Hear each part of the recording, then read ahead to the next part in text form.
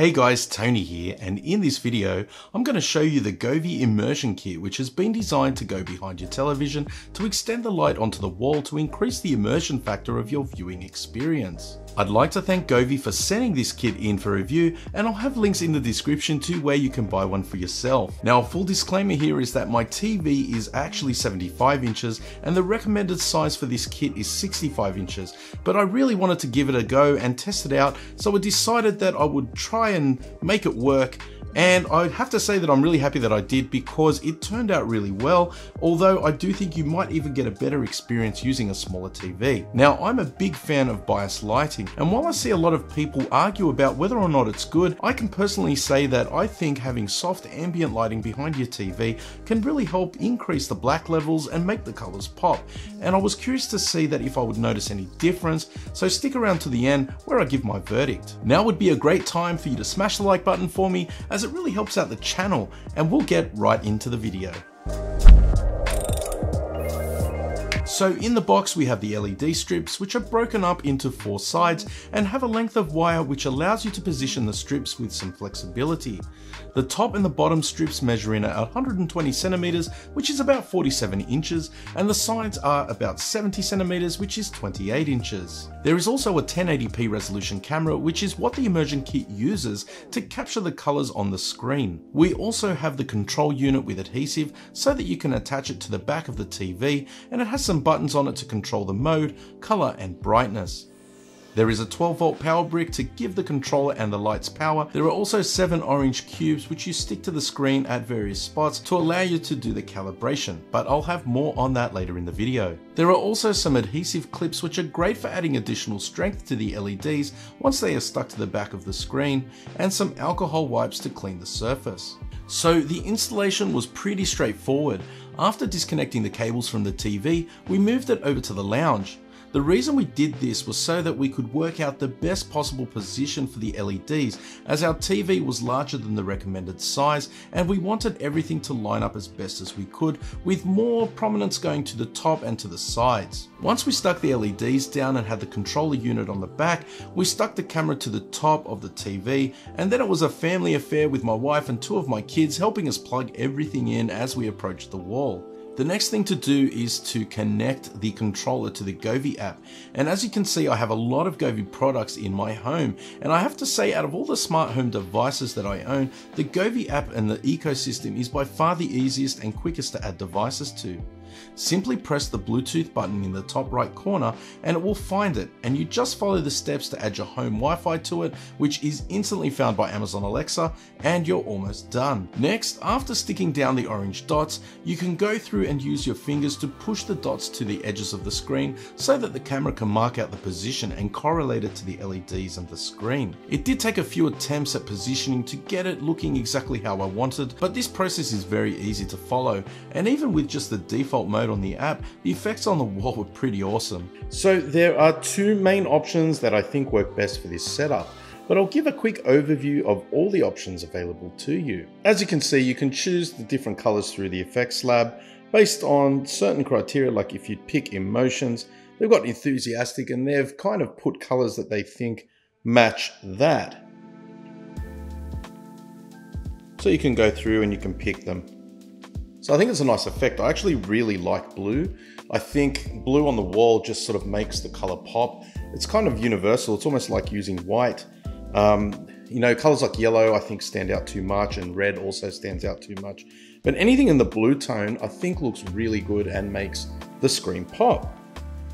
So going back out, we'll go into the next option, and that is the timer.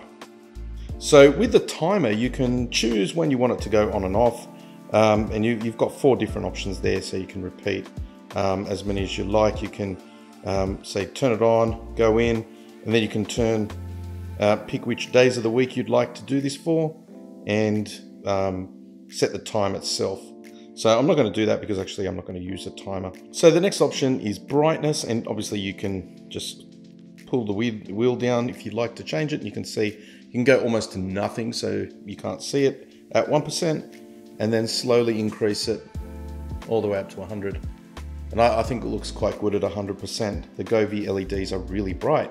So next we move down to modes, and obviously by choosing in the effects lab the different colors, it's automatically set it to the color mode. So we'll have a look at that first, seeing as we're in there already.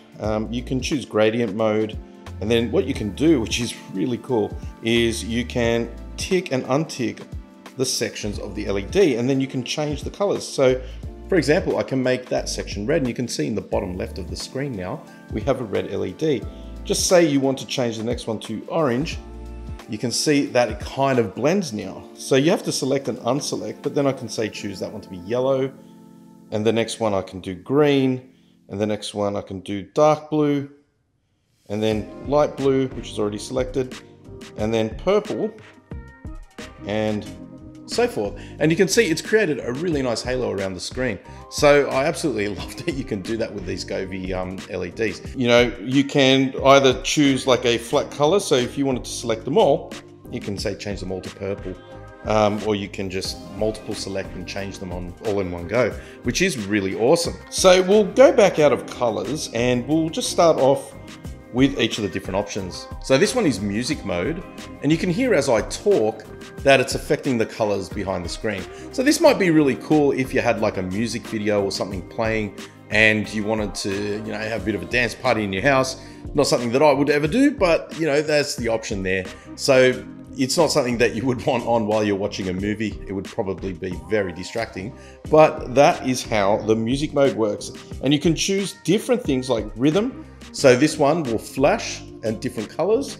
And then you have the spectrum, which it basically changes the colors and then rolls towards the center. Then you've got rolling, which you can see as I talk, it sort of rolls out around to the starting point, which is the bottom left corner. And next we go to video mode. And I think this is the whole reason why you would want to buy this, because what you can do is you can have it using the camera. What it will do is it will actually sample, as you can see right now as the image changed, there's a lot of blue in there. So it's picking out the colors that it's detecting on the camera and it's displaying them on the LED. What I'll do is I'll go back to there, and you can see straight away, it's picking out all of the colors that are out of that screen there. That's my Plex screen and where I've got my demo videos, as I picked some royalty-free videos so that I could do the demo, and I thought there were some really cool ones here where you can actually see it. So you can see just by hovering on the thumbnail, it's making things more prominent because it's changing the background. So when I hover onto that jellyfish one, changes the background on Plex to blue, and it's picking out a lot of blue. And if I go to white, which has like a purple sort of background there, it's sort of sampling purple, and therefore the camera is picking up a lot of purple. And same with this one, if I go to there, it's more of a rainbow in the background, it picks it out. So I think that is really cool. It's, you don't necessarily want it on all the time, as it's going to be quite saturated having it at 100%. But when you're watching a movie, if you have it pulled down to 0, it's actually a far more accurate representation of the color. But for the purposes of this video, I'm going to push it all the way to 100, so it's exaggerated so that you can actually see it. So what I'll do is I'll go to this rainbow colors in oil, and I'll hit play.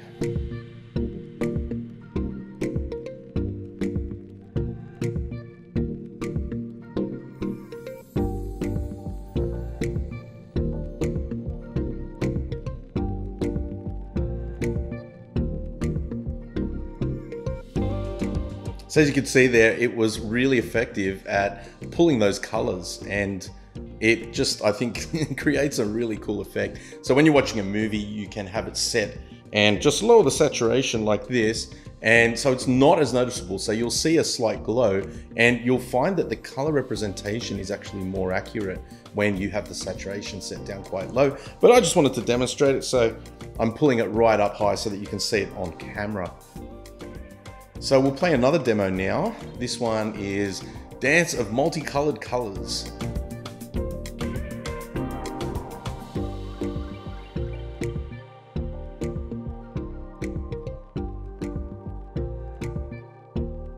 So we also have the scene option on the app. And as you can see, you can pick things like the dating theme, which uses warm colors, nice romantic colors like red and orange, and it will just cycle between them. Same with movie, that goes to like a white color. and cycles between white and blue because those are very cool colors, and that's what they've worked out looks good for when watching a movie. And I tend to agree with them. When I like to watch a movie, in the testing that I've done, I've generally had it on this mode, because what it does is it creates a really high contrast image. The black levels look really black and the colors look really vibrant and pop with that as the background. There's all various ones as well, like you have crossing, which, yeah, let's face it, probably not going to have that on while you're watching a movie. And you got rainbow as well. It's an animation. Again, probably not while you're watching a movie. It'd be quite distracting. But yeah, you can check out all the different modes. Like I said, movie is probably the best one for me that I like to choose. So you can see it hasn't changed, even though the image is changing, so it's not engaging the camera at this point. So if you want to do that, you go back to video mode and you'll see it starts sampling the colors straight away. It's pulling out a lot of the blues and the purples. So what we'll do is we'll play some demos so that you can check out how it looks. I'm not going to use movies because of copyrighted material, but you'll get an idea just by seeing the demos that I'm playing.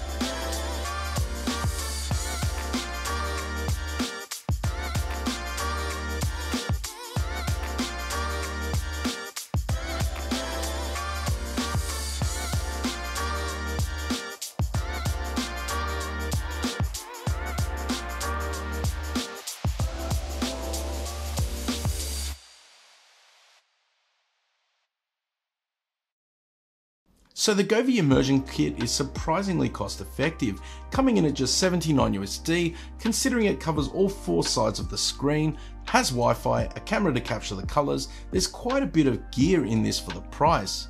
Competing products are substantially more, although I won't mention any of them in this video. I also really like the quality of the colors and the effects. Having the bias lighting on dramatically improved the viewing experience, as the perceived black levels just became very black and the colors seemed to pop out of the screen more than I had noticed before. Although I was more of a fan of turning the color to white or the movie mode, I did find that having the colors changing constantly was a little bit distracting. Govee has made some leaps and bounds forward in the LED lighting space, and as mentioned, I have a lot of LED Govee products and I really like how simple it was to install, set up and configure compared to some of the other ecosystems that I have, and they're also marginally more expensive.